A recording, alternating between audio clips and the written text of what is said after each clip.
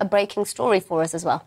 Yes, reports coming through now from Scotland Yard, worrying reports of a 13-year-old boy who has been arrested on suspicion of terrorism offences. Now, this individual, we're told, was arrested in West London yesterday by counter-terrorism detectives.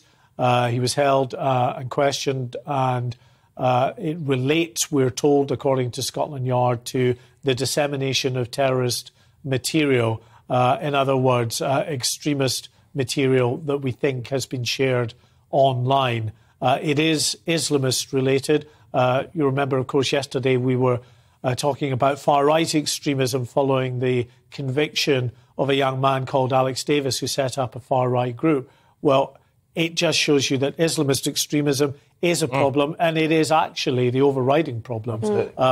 Far-right extremism, although it's growing rapidly, pales in comparison to the threat from Islamist extremism. It is still a problem. It is a problem, particularly, according to the police, where young and impressionable people are getting caught up in that. So at this stage, it is just an arrest, a 13-year-old boy arrested. He has now been bailed, we're told, to return to a police station in mid-June.